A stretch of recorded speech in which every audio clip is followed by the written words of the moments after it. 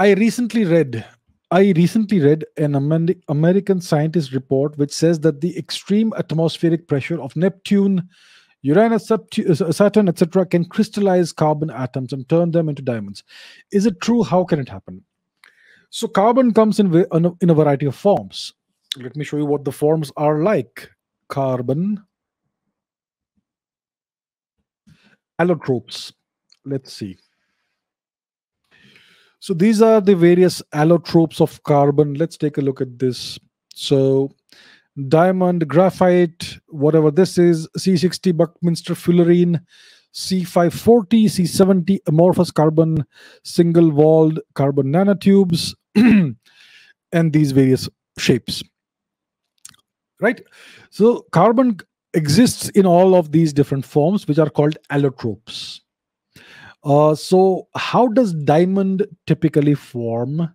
Diamond typically forms when you take a lump of carbon, let's say a lump of coal, and you exert an enormous amount of pressure on it.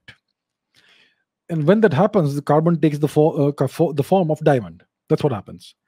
So diamond is just carbon. It's another form of coal, you could say, and it's formed in the interior of the planet where the pressures are very high. Now, if you have a lump of carbon that exists that you throw, let's say you take a lump of coal, a big lump of coal, you throw it at Jupiter. Jupiter is an enormous planet, we know that. Huge amount of mass, and it is a gaseous planet. It doesn't have a surface. So you throw a lump of carbon at this planet, it's going to sink. It's going to go down deeper and deeper into the planet. And as it goes deeper into the interior of the planet, it's going to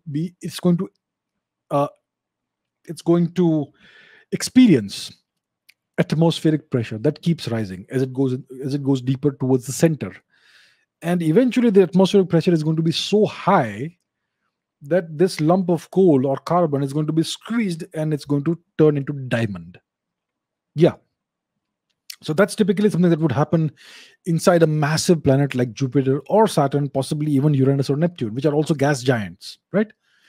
So it is possible that over time, we know carbon is quite common in the solar system.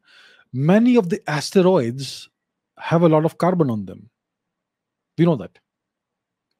So, and we also know that asteroids keep on hitting planets like Jupiter, Saturn, etc. from time to time.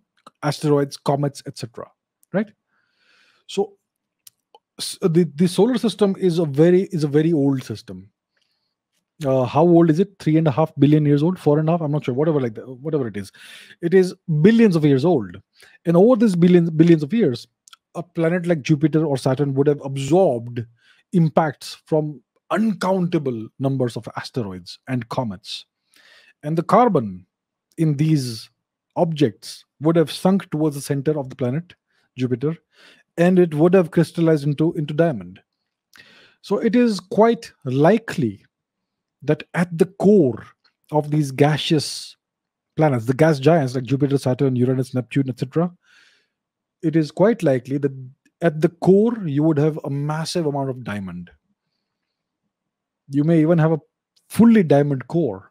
Possibly. It's possible. So that's how it happens, because of the enormous atmospheric pressure that squeezes carbon into its diamond allotrope. So it is quite likely that there is an enormous amount of diamond near the core or at the core of Jupiter, Saturn, Uranus, and Neptune within our own solar system. Quite likely. Isn't that interesting?